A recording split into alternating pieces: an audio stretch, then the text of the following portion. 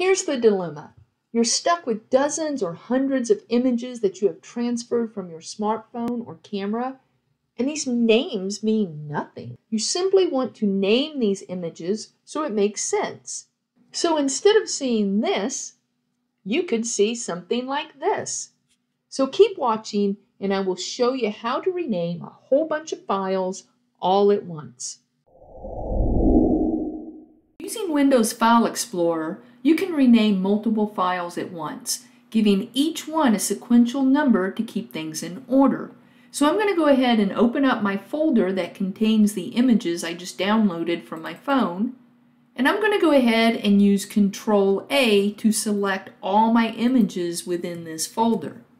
Then select the F2 key on your keyboard, or you can right-click and rename.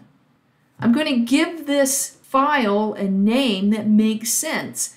These were my vacation photos, so I'm going to name this Moab Vacation 2022.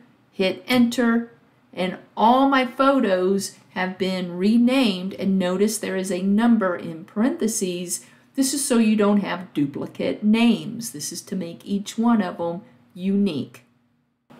And there you have it, a quick and easy way to keep your images organized on your computer.